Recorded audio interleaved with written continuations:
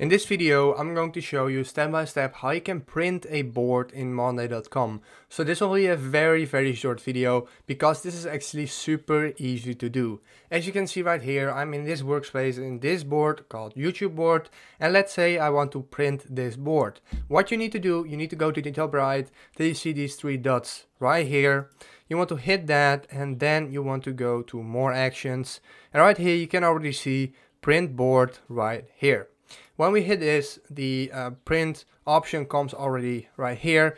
You see this is the layout, the date when it's printed. We can see the name of the board, main table, timeline, and view. This month this has been done. Next month, that's basically the group names.